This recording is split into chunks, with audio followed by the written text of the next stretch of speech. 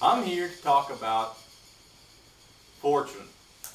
Fortune means many things and goes by many names. And there's a lot of birds outside. People call it fate, people call it luck, people call it blessing, people call it chance. Fortune can also mean lots of money. Fortune can also mean telling the future. Basically what's going to happen to you in the future. But, you know, fortune and fate probably mean closer to the same thing. Except for the money part. Fortune is just like any other being blessed or cursed or whatever word. And it means diddly squat. Whatever happens to you, and it's a matter of personal opinion. It's subjective. Whether or not something is fortunate or not. Those birds singing outside earlier could have been unfortunate or fortunate. The fact that I drew a King of Hearts could be fortunate or unfortunate. Maybe I didn't want to draw a King of Hearts. So we make things good or bad sometimes to ourselves. I could have taken it very badly that the birds outside sang. I could have taken it very badly that I drew a King of Hearts. But no matter what your fortune is, it doesn't fucking matter. Reality is what matters. Fortune is just what you think about it. And that is going to be it. Because our fortune is our wild card. And yeah, I drew from the bottom of the deck for that. And I got to play 52 card pickup. How fortunate of me. While I'm playing 52 card pickup, how many people know that Brazil's having an election here soon? I don't know much about Brazilian politics, but I do know that it's insane.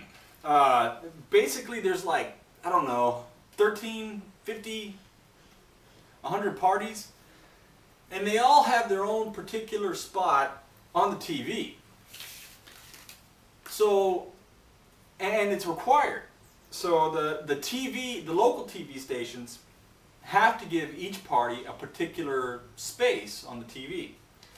So you're watching TV, and for 50 minutes or so, you have to watch every single party for president, state representative, and other things.